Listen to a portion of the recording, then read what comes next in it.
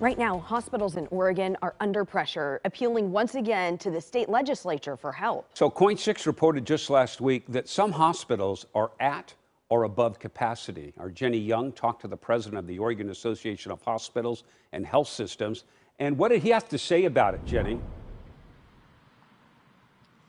Jeff, the association equating what happened during COVID-19 to hospitals, they're characterizing it as an earthquake and saying the challenges that hospitals are now facing are like the aftershocks, and they are hoping that state lawmakers can mitigate some of those effects. In every corner of our state, people, including children, are at risk of not getting the care that they need when they need it. According to daily numbers from the Oregon Association of Hospitals and Health Systems, today 240 people in Oregon emergency departments are waiting for a bed that's not available, while 449 patients are waiting to be discharged. Patients, the association says, who need to go to a nursing or long-term care facility but can't because there's no beds available at those facilities.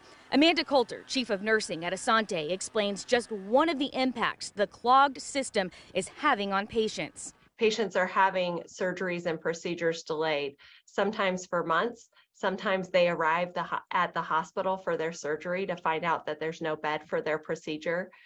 The Association of Hospitals is proposing a slate of bills this legislative session they believe will tackle the three major challenges hospitals are currently facing: lack of capacity, not enough staff, including nurses, and a significant increase in operating costs. The CEO of Good Samaritan Medical Center shares a shocking example of cost increase. A simple box of disposable gloves in the hospital. Pre-pandemic, it cost us $4 per box. Today, same box, no changes, costs us $15.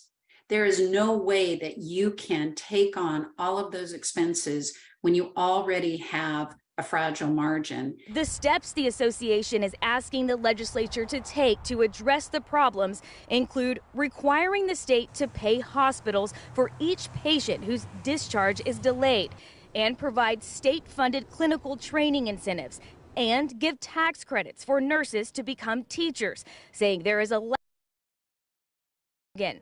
The association is also advocating for changes to the current law regarding nurse staffing, saying it doesn't meet the needs of the hospital and patients.